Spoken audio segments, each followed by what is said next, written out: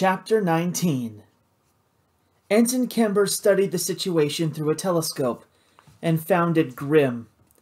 The Garnian battalion's forlorn hope was being pinned in the breach, raked by grape shot and musket volleys, and cut to bloody ribbons.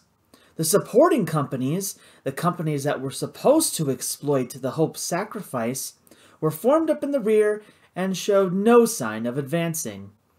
The column of smoke rising over the city said that the captain's mob of townsfolk must have had some success, but the penned-up mass of civilians said that their career as a fighting force had been short-lived.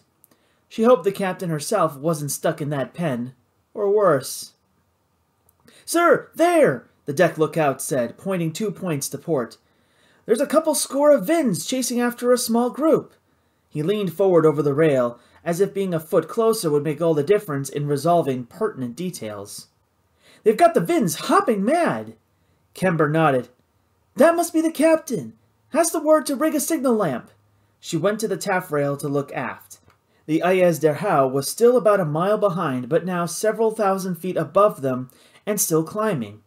She would follow Mistral and set up shop, no doubt, so that if Mistral came in to give close support to the assaulting 132nd, the Ayes der Hau could fire shells at her from the safety of altitude.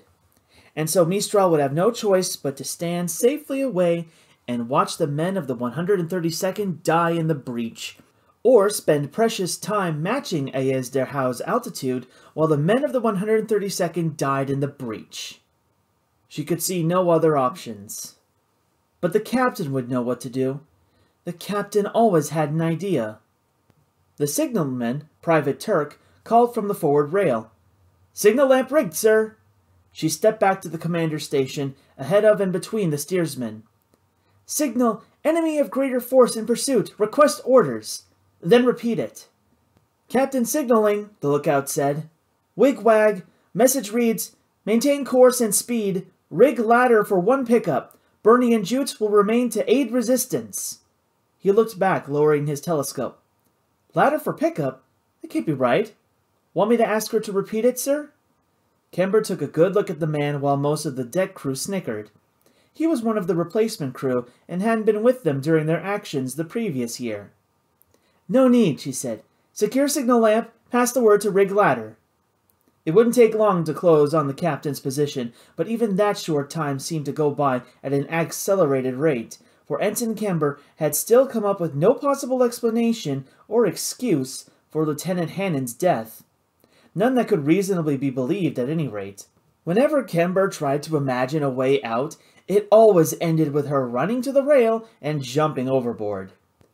It wasn't just that. It was that she'd never killed anyone before. Well, she'd killed people with a cannon, now that she thought of it, but that didn't count. They were so far away. "We're coming up on the town, sir." The lookout's warning snapped her out of her reflections and cut off any hope of developing a better plan of action. When the time came, she would just have to jump overboard and hope things worked out somehow. She heard the horsefly buzz of a bullet passing by her head, and though she tried to remain steady, she couldn't help but look to her left, where the Vin Fusiliers on the wall were shooting at Mistral. Another bullet hit the envelope above her, sending a puff of its borate doping jumping from the fabric to be swept back by the slipstream. The captain was below and directly ahead, standing astride a sharply slanting roof, with Jutes and Lord Hinkle sheltering behind the chimney. The ladder was lined up on her, but the slightest change in the wind, if not immediately corrected, would yank the ladder and pitch even the sure-footed captain over the edge, and it wouldn't take much more to drag it over the roof and knock Burnett and Jutes over as well.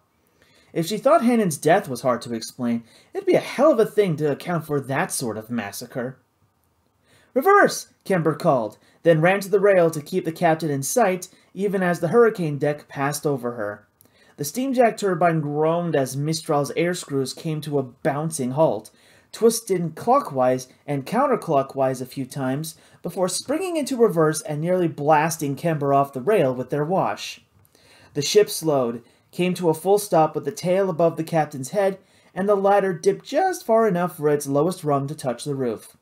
All the captain had to do was step onto it, and they had her. An air of anxiety and guilt filled the ship.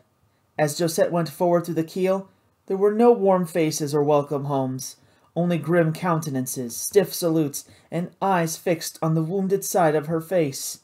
She stepped down the companionway to find that the unpopular Lieutenant Hannon was nowhere to be seen, and knew instantly that something had happened here. Something damn ugly. She forced herself to ignore it for the moment, while she assessed the tactical situation. Kember seemed quite relieved to describe it to her, treating the task as a condemned man would treat a stay of execution. But for all that, Kember had made the right decisions. She was gaining altitude, and in the meantime staying out of the firing arc of the Vin ship. Still, Mistral was out of the fight until she could claw her way up to the enemy ship's lofty altitude, or until Josette gained the power to change the fundamental realities of air combat. And so she had time to get some answers. "Where the hell have you been, and where the hell is Lieutenant Hannon?"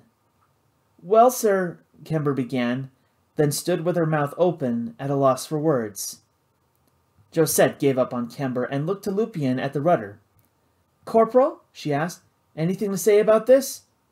"No, sir," he said, never meeting her eyes. "Corporal, I assume you steered Mistral off station. Was an order given to that effect, or was that of your own initiative?" She stepped up to him and put her face an inch from his, though his eyes never flinched, never pointed anywhere but directly ahead. "Perhaps you were bored with the view over Durham? Perhaps there was a lady you fancied aboard the Vin airship?" "Lieutenant Hannon ordered it," Kember said. Josette turned to her. "Found your tongue? Good. Where is he, so that I may solicit an explanation? Quickly now, Ensign. There's a battle on, and it would be embarrassing to miss it."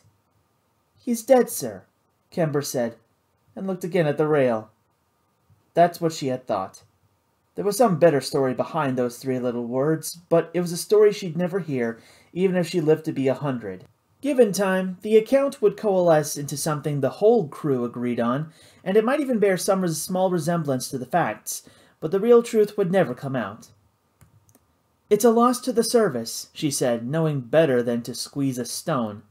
"But we must carry on. What's the disposition of the Vin Chasseur?" Kember turned her head from the rail and stared at Josette for a while, eyes wide. Josette leaned over and whispered, "Don't embarrass us in front of the Vins, Ensign." "She's..." Kember's voice broke, but she swallowed and went on. "She's the Ayers de Howe, a two-gun chasseur, sir, of our design. I mean, sir, that she's our exact design. The Vins must have gotten hold of the plans." Josette's face contorted into a snarl so wretched that it invented its own special category of anger. Ensign Kember ceased prattling, took a step back, and tensed as if she expected to be struck. "God damn her," Josette muttered. "She couldn't even leave me my ship." "Sir?" "You're certain?" Josette asked through clenched teeth. "She's Mistral to a T, sir. Except she's got to be full of luft gas, right? And have a healthy steam jack. And us with inflammable air and a steam jack that's been sorely overtaxed. I mean, sir, one good shot with shell or carcass, or if our engine catches fire again, and we'll be done for." Josette only shook her head and considered her options. "If we do climb to engage her, do you have any idea how she'll react?" Kember didn't have to think long. "She'll decline action if she can. She's not here to sink us, I think, and her captain doesn't want to risk an engagement on even terms. She's here to support the city, or at least preserve the garrison. I think that's why she drew us off station in the first place, sir. She doesn't want to fight, she just wants us out of it." "Well, I want us in it," Josette said. But how was she supposed to kill a ship that was 4,000 feet above her when merely shooting off her own guns could blow Mistral to hell, never mind enemy fire? "We'll steer a wide circle around the city and watch for a chance to slip in. Elevators, level us off at 1,000 feet, just high enough to offer support to our forces on the ground, should the opportunity arise." As Kember turned to go up the companionway, Josette said, "Remain here, Ensign. I may require your counsel." On the rooftop, Jutes was staring up at the Vin airship and cursing up a storm. "It's the bloody cheek of it," he said. "Uh-huh," Burnett said, traversing Elise's rifle over the field and streets below, watching for movement. "They couldn't have changed it just a little, just to set themselves apart? No, they had to copy it exactly. The bloody cheek of it." If the Vin detachment had returned after scattering at Mistral's approach, it had returned with a damn good hiding spot. "I think it's safe to climb down." "Bloody cheek!" "I said, I think it's safe to climb down." They descended to find Pesha alive, and, if not well, then at least far enough from exsanguination that she wouldn't die within the next hour or so.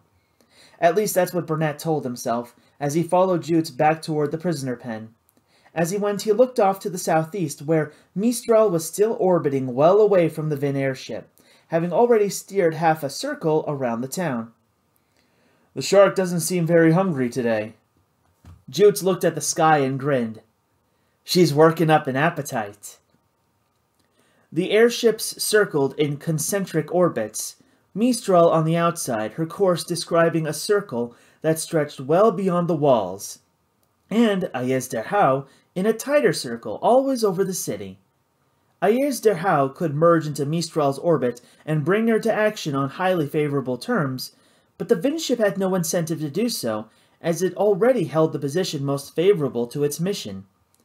Mistral could not at once fight an engagement a mile in the air and support the assault at ground level. And even if Mistral did bring the Vins to action, she would be drawn into a long, tedious, turning fight, rather than the short, decisive engagement Josette desired. She turned to Kember and said, "You know this captain's habits. What's he hoping we'll do? He'll be happiest if we try to support the infantry. That way, he can lob shells down on us from the safety of altitude. And I bet he's itching to pull some ruse to trick us into doing just that, but he's worried we won't be fooled again. Besides which, he probably knows our reputation and figures he only has to wait and we'll try something despite the risk." "We'll try something despite the stupidity, you mean?" Kember only cleared her throat and looked forward. Certainly Josette wanted to try something, but what? Apart from Mistral's bum steamjack and inclination to explode at the merest spark, the two ships were evenly matched in almost every way. From her current unenviable position, how could Mistral sink a ship with all the same strengths and weaknesses? A grin rose slowly on Josette's lips. All the same strengths and weaknesses. "Ensign," Josette said, "what do you suppose was the greatest flaw in this ship's original design?" Kember spoke without hesitation. "The goddamn tail nearly came off in a turn." She became quite excited for a moment, but it shifted to anxiety just as quickly. "Oh, but sir, the Ayez Derhau hasn't got the yard design. They had 6 air screws and she has 4, like we do now. So we don't know which set of plans she's built from." Josette snorted and took a calming breath. "I do." Kember just stared at her, confused beyond the capacity for speech. "I ran into the bitch who stole our plans while I was in Durham. Ayez Derhau is built according to our first redesign, and we've improved the tail since then, haven't we?" Kember looked no less confused, and rather more alarmed. "But, sir, we never tested it." "Ensign?" Josette asked. "Yes, sir?" "I'll have less pessimism on the hurricane deck, please." "Yes, sir." Josette turned to Luc Lupien on the rudder. "You understand what we're doing?" He answered her with a nod and a sly grin. "A little more right rudder, then. Easy at first, but we'll maintain this inferior altitude. We'll make a more tempting target all the way down here." She went to the rail to watch the other chasseur, but couldn't see it around Mistral's own expansive superstructure.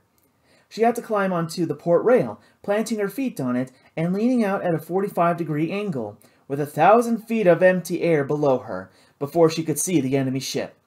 She hung with one hand gripping a diagonal martingale line, the wind in her face. The chill blast hurt her wound at first, but the pain was soon numbed by the cold. Mistral turned inward, cutting across the wide circle she'd been steering. "Come on now," Josette said, whispering to the enemy captain across half a mile of sky. "If you can outturn us, you get a free shot. If you can't, we're too far below you to shoot back. So what's the risk?" But the Vin captain didn't seem to hear, or at least smelled something fishy in her invitation to battle. He maintained his slow, easy turn around the city. Kember must have read it in Josette's face, for the girl leaned over the rail and called, "Perhaps if we threaten the garrison, he'll have no choice." Josette grinned. "Lupien, Bring us right in line with the breach and then hold steady on that course. That would allow the Vin a nice, clean shot at Mistral, if he turned just a little. And he did, cutting a straight line across the edge of his orbit. High above, he was lining up his shot, and Mistral was steaming right into the line of his guns. Josette watched for the moment they would fire, eyes not on their guns, but on the motion of their tail fins. "Left rudder!" Josette called, and a second later the Vin Chasseur fired her first gun. Her eyes widened. As the second gun fired, she watched the first shell descend through the sky, trailing wispy smoke that glowed orange in the light of the morning sun. It exploded above them at the perfect altitude to set Mistral's envelope aflame, but 50 yards to starboard, the exact distance Mistral had shifted by virtue of her last-second maneuver. Smoking fragments of shell casing tumbled into the streets below. The second was lined up right along Mistral's line of flight, and so near that Josette ducked her head at the sight of it. It burst above her, sending red-hot debris into the forward frames. "Fire in the nose!" she called. "Get to it quick, please, 'cause we're not slowing down! Steamjack ahead! Emergency power! Ruddermen, resume our turn!" And as Mistral entered a tighter orbit of the town, turning to keep out of the arc of Ayezderho's guns, the Vin captain turned to follow. And why not? He had the height of them, and in the ever-tightening converging circles of a turn fight, he could keep her away from the Vin infantry on the city wall. She looked to Mistral's nose cone. The fire up there was still small, but it wouldn't take much. The number 9 gas bag was less than a yard behind the flames. Worse yet, the fire stoked in the wind, growing larger in proportion to their increased speed. A flame-ringed hole opened in the envelope, and if a single ember went through it... The fire hissed, and steam swept aft along the outside of the envelope. An extra bucketful of water, 2 actually, and now 3, poured from the hole in the nose, as the riggers wisely squandered ballast to make damn sure the fire was out. Above, the Ayezderho's orbit was a quarter turn behind Mistral's, her orbit tightening, so that just a few circles would bring them far enough into Mistral's turn to take another shot. Which meant Josette had succeeded in convincing the Vin captain to kill her, as she hoped she would. No matter what else happened, no matter her shortcomings, she could take pride in knowing that this one thing she was good at. "Another turn of the wheel, Luke," she called to Corporal Lupien. Mistral eased in, her circle matching Ayezderho's, but the Vin ship turned tighter still. "Half a turn more," she called, not quite so loud this time, as if reducing the volume of the order might create a compromise with its effect on the airframe. She could feel the stress on the superstructure already, as little pops and springs traveled down the keel and out through the longitudinal girders, and from there along the martingale in her hand. The Ayezderho turned tighter still, so tight that another circle would bring her guns to bear. "Give the wheel another half turn!" This was too damn much strain on Mistral's superstructure, but she had little choice if she didn't want to spend the next few minutes on fire. Corporal Lupien had to put his weight onto the wheel and hold it there. At the tail, the rudder shivered against the rush of wind over its surface, doing all it could to resist the turn, as if it knew what a terrible idea this was. And above, the Ayezderho matched Mistral's turn with only the slightest effort. It seemed the Vin captain was even cleverer than she thought, for he'd made his own modifications to his ship's tail cone. "As hard as she'll go, Luke!" There was no going back now, so why the hell not? Lupien hesitated for a moment until she shot him a look that made him think better. He put both hands on the wheel and pulled so hard his feet lifted off the deck. Kimber ran over and pushed upward from the other side to help him.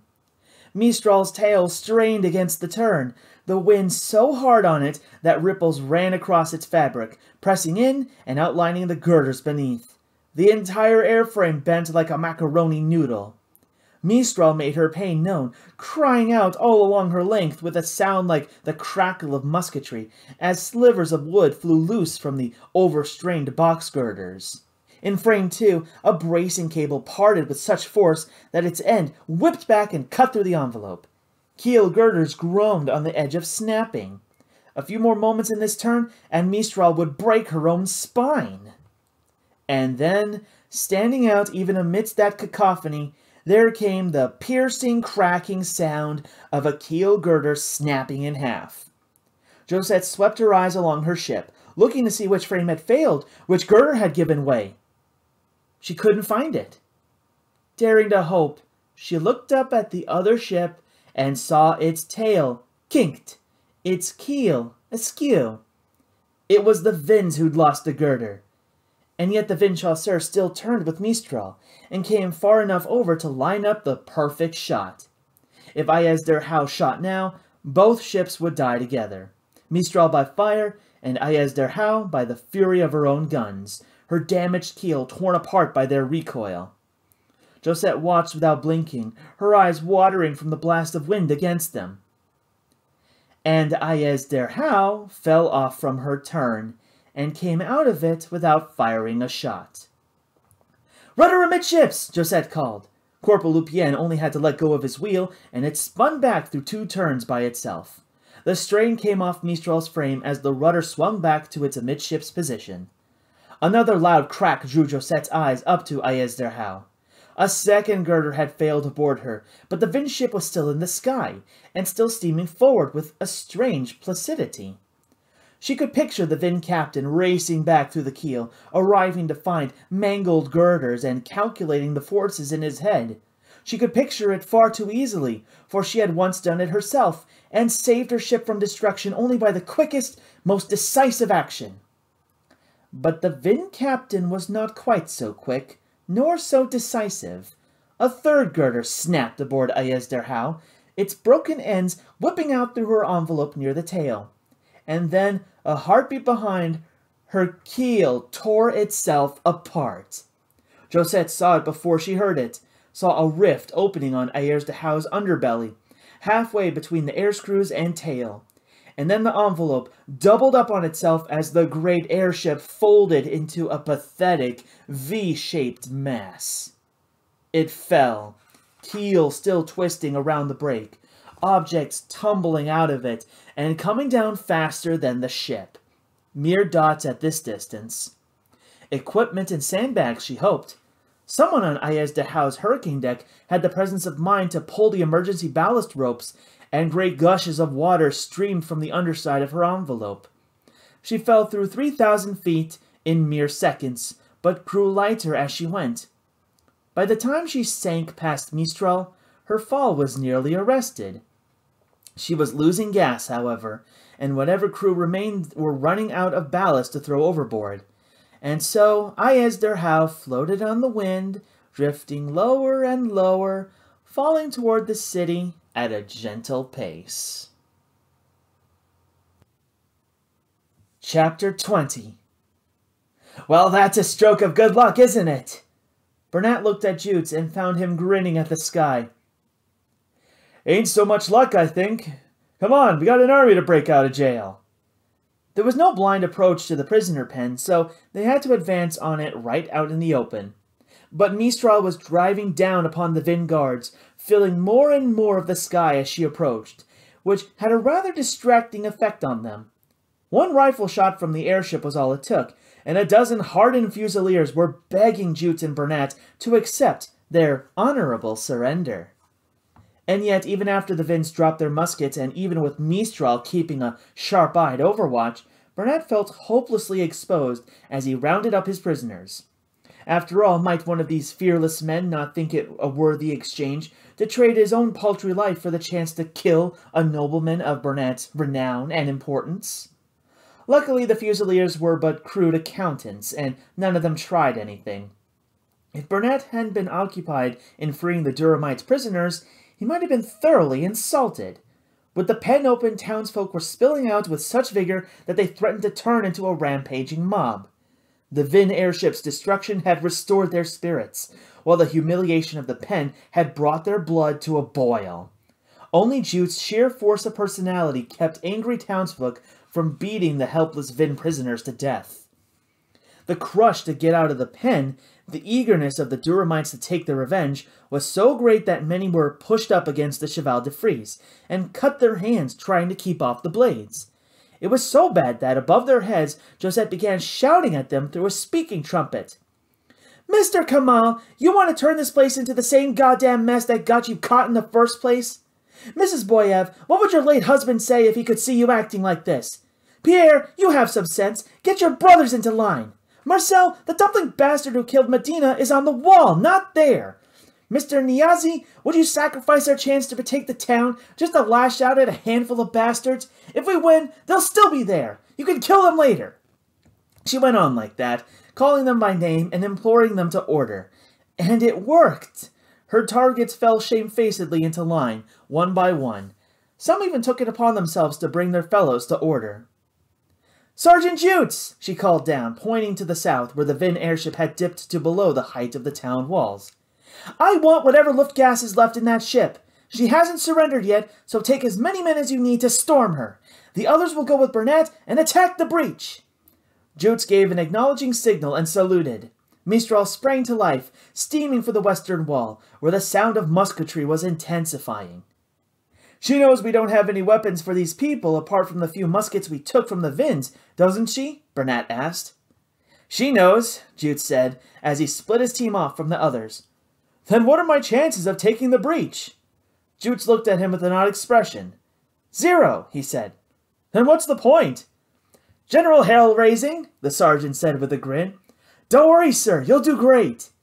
And with a bellowing war cry, Jutes charged toward the Vin airship, 24 townsfolk on his heels.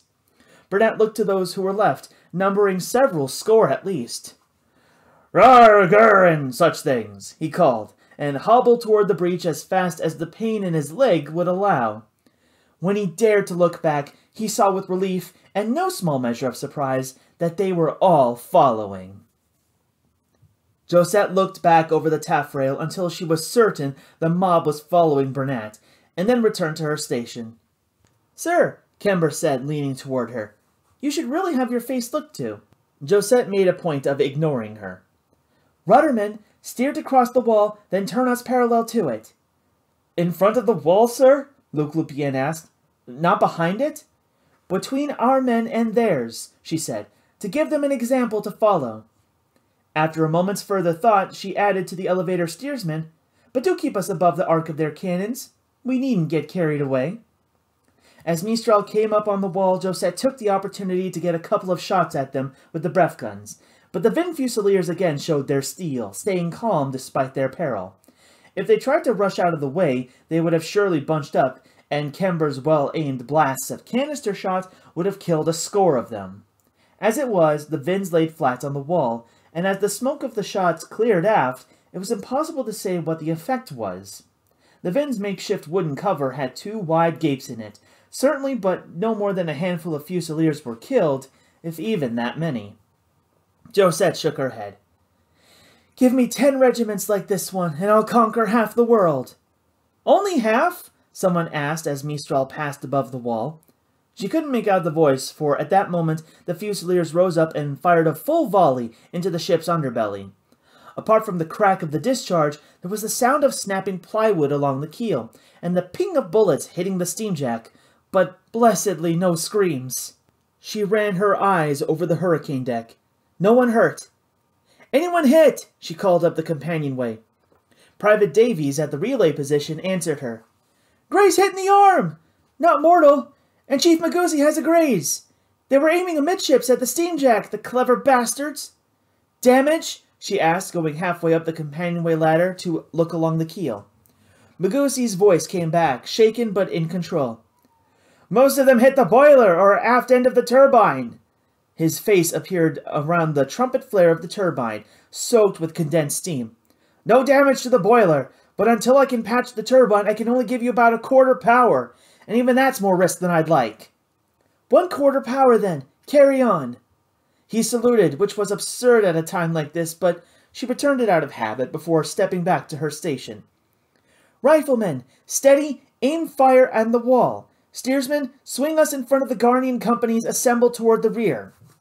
Below them, whatever was left of the Forlorn Hope was still pinned in the breach. They hid behind any fragment of rubble large enough to provide protection from the murderous fire pouring into them from the jagged edges of the wall on either side of the breach. Some of them fired back to little effect, and others simply huddled on the unstable scree slope, waiting for a miracle. A Garnian company had now advanced to within 300 yards of the wall, and was firing by platoon, though with none of the crisp, highly drilled efficiency of the Vin companies. Their muskets were worse than useless at that range, and such an ineffectual, amateurish fire would only boost the defenders' morale. As near as Josette could work out, they'd been brought up to provide cover and allow the Forlorn Hope to retreat from the breach. But the men of the Forlorn Hope were smarter than their officers, and they knew the gambit wouldn't work. Or perhaps it was simply that the men of the Hope were frightened beyond the ability to act, which still put them well ahead of whatever idiot had ordered the platoon fire at 300 yards. She ordered a turn that would bring Mistral around in front of them, went to the rail with the speaking trumpet in hand, and shouted down at the captain of the company. "What the hell are you doing back here?" She took great care to give her words the form of a question, but the tone of a relayed order. "The fight's that way!" The Garnian infantry captain, no doubt thinking he'd missed an order, and that he'd be in a great deal of trouble if he didn't show willing and advance with gusto, ordered his company into a quick march. It took some additional motivation from their sergeants, but the company was soon on the move. "It's amazing what the fear of being thought afraid will do to an ambitious company captain," Josette said. She looked over the rail to the company still formed up in the rear. "But if they don't join the fight, I'd say I'm in rather a lot of trouble." "Nothing like what those poor bastards are in for," Ensign Kember said, looking over the opposite rail, where that single company of fangless fops, outnumbered 5-1, were charging into the breach. Despite being slowed by his stiff leg, Burnett's little militia couldn't quite keep up with him. They followed several paces behind, which was either an odd sort of politeness or a conscious effort to ensure that Burnett alone bore the consequences of first contact with the enemy. He rounded a connecting street and could see the breach ahead, the broken edges of the wall flanking it, and 250 Fusiliers stretched out on either side. Gunsmoke drifted up and to the south, the puffs of independent fire mingling in odd patterns with the longer unbroken lines of smoke from volleys, and forming an odd sort of recording of the regiment's musketry. Burnett's group spilled out into the Pomeria. Behind him, he heard gunshots. He turned to see what his little militia had grown yet again during his trip, and many of the new recruits had brought rifles or scatterguns. But along with his few musketmen, they fired their shots the second they were on the Pomeria. Too great a range for effective fire from such an unsteady force, and so not a single Duramite bullet hit. Other townsfolk had picked up whatever makeshift weapons they could find along the way, and were now armed with pitchforks, threshing flails, rakes, cobblestones, and in one case, even a saucepan. The Vin Fusiliers answered this cosmopolitan array of weapons in the same familiar way, with a thunderous volley of musketry. At orders barked above, 200 of them ceased their platoon fire, loaded, turned crisply on their heels, and fired together into the town, aiming for the densest part of the mob as they came into effective range. A pitiful, pained collective groan rose from the Duramite mob. Those who didn't fall checked as one, mere yards from the breach. Burnett knew they were stalled even before he looked back at them. He was only surprised at how far behind they were. He found himself very much alone and very much a target, standing halfway between the bulk of his force and their objective. "Come on!" he screamed, flecks of spittle flying from his mouth, despite how goddamn dry it was. "Those boys out there!" He was interrupted by the booming clatter of the cannon in the nearest bastion firing grapeshot down at the 132nd. Even though it wasn't aimed at Burnett's mob, that grapeshot seemed to freeze them more firmly in place. "God damn it!" he begged. "Just give me a few more yards!" The mob did not advance a few more yards, did not climb into the breach, but neither did they run away. His words had stopped a full rout, but Burnett had achieved the worst possible compromise, for now his people stood under enemy fire while accomplishing nothing. As much as he cursed them for it, as much as he wanted to call them fools as well as cowards, he was gripped by the same idiotic impulse to freeze where he was. He knew he had to move or die, and yet he stood rooted to the ground, half wishing that a bullet would cut short his failure as a military leader. And a bullet granted his wish. It came not from the wall, but from directly above, and was accompanied by the report of a Brewer rifle, distinctly louder than the Fusilier's muskets. More to Burnett's interest, it did not hit him, but plucked the Vin defender off the wall and sent the man plummeting 50 feet to the pomerium below. Burnett looked up to see Mistral rising over the wall, and heard more fire from the ship's brewers. He turned, made a bellowing war cry, and stormed up the inside slope of the breach. "Follow me!" he screamed.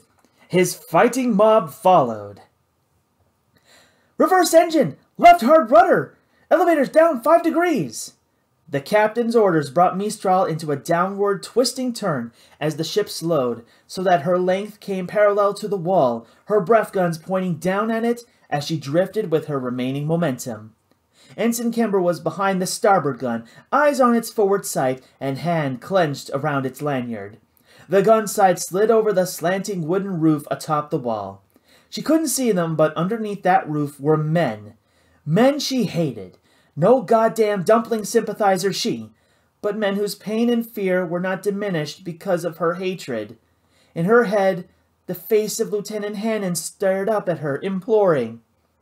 "Ensign!" the captain barked. "Quit fondling that gun and shoot!" Kember pulled the lanyard without another moment's thought.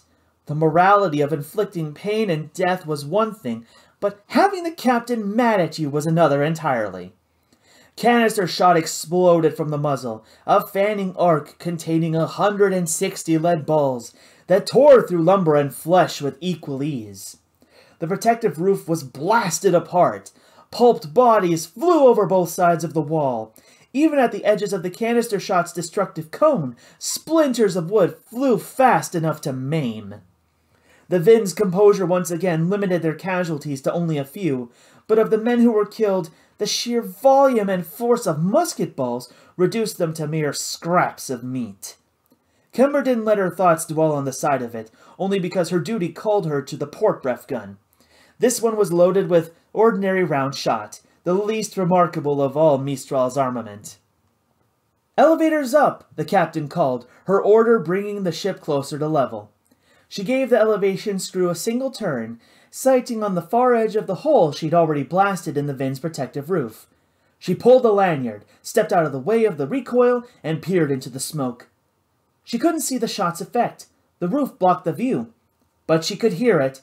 She could hear the cannonball ricocheting inside that tight space, could trace the flight of the ball by the crunching impacts against stone or wood as it bounced right down the line of the wall. 100 yards away, it hit a Merlon and ricocheted out into the town. As the smoke cleared and Mistral steered to come behind the wall, she could see the effect on the Vins. But she only saw it for a moment before she closed her eyes. "Damn fine shooting, Ensign!" Josette clapped the girl on the shoulder as she looked forward. The cannonball, fired at an acute angle into the space between wall and cover, had bounced between them, killing and maiming as it went, before skipping out and falling into the town's ironmonger's scrapyard. It left a dozen Vin infantrymen dead and twice as many missing arms or legs. Taking a rifle, Josette went to the taffrail and looked down into the breach. She spotted Bernie by his stylish jacket, now tattered and caked with mortar dust from the rubble. The Durham mob was behind him, struggling up the unstable inner slope of the breach, scrambling on hands and knees, sliding 2 yards down for every 3 up, while the single forward company of the 132nd was climbing the outer slope. The Vins, meanwhile, fired down from the wall on either side. There was only room for 1 or 2 men to stand on the jagged edges of the wall, but each Fusilier took his shot and stepped aside to let another through, so that together they kept up a continuous fire. Garnians were being slaughtered on both sides of the breach, but even by dying, they were doing the work of a forlorn hope, occupying the defenders' attention and giving the 132nd a chance to advance in force. And they were advancing! All the reserve companies were moving forward at double time, and at that speed might arrive just in time to see their friends routed and fleeing the breach, for the renewed forlorn hope was itself wavering. Josette could see it in the way they picked their way through the rubble, not bounding up the slope, but crawling on their bellies from stone to stone, always looking for some outcrop of rubble to keep between themselves and the nearest Vin Fusilier.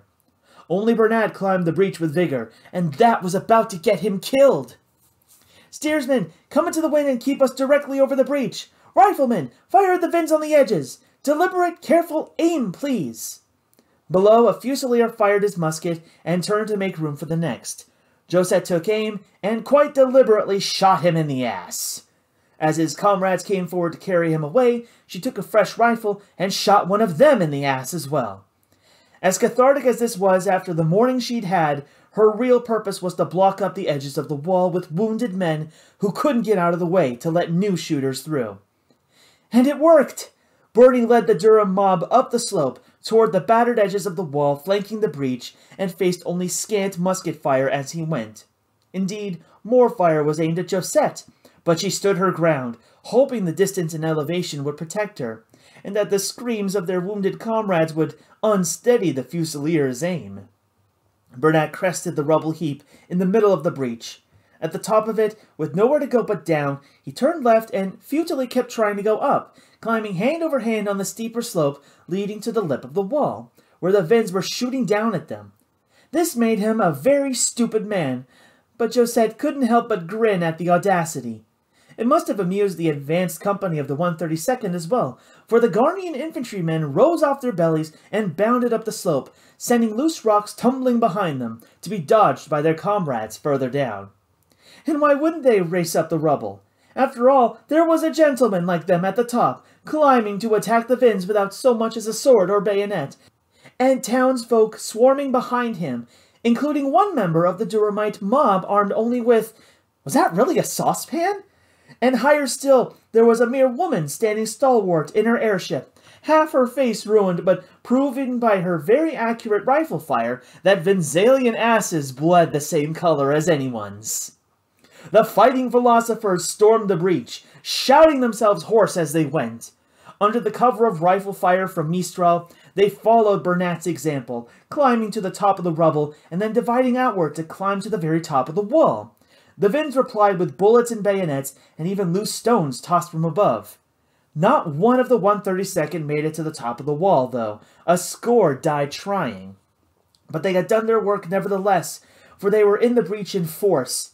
Men from the companies behind them finally arrived, funneling into the breach, and went up the slope in a wave, spilling over the top of the rubble and into the town. The Vins saw the danger and sent companies down the bastion stairs, aiming to form a second defense in the Pomerium below. But wherever the stairs opened onto the Pomerium, there were townsfolk waiting in force, and they were out for blood. And so, on the Pomerium behind the wall, with not a single Vin on the ground to trouble them, the men of the 132nd were being organized into a firing line, in whatever order they came to the breach, and by whatever officers were nearest. They fired one volley at the wall, such a nervous, ill-timed volley that several shots hit Mistral's envelope by mistake. The effort was all but useless in its physical effect. 100 or more Garnian muskets had slain 1 or 2 Vins, if that many.